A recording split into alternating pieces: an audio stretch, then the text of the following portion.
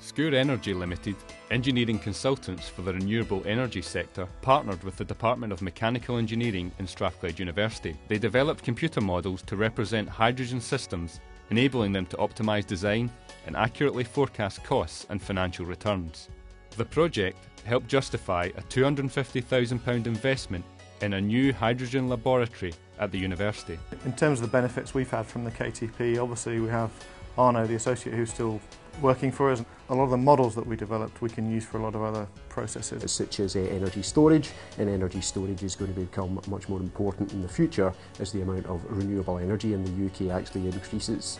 A number of papers have come out of the work. One of which won a Best Paper Award at the World Renewable Energy Conference. The KTP support was excellent. We had regular meetings with the KTP guys and that really helped us focus where we wanted to be and what we wanted to do, both from an academic and a commercial point of view. Our work with Strathclyde University still goes on. For us it's an excellent way of getting good academic and technical research done.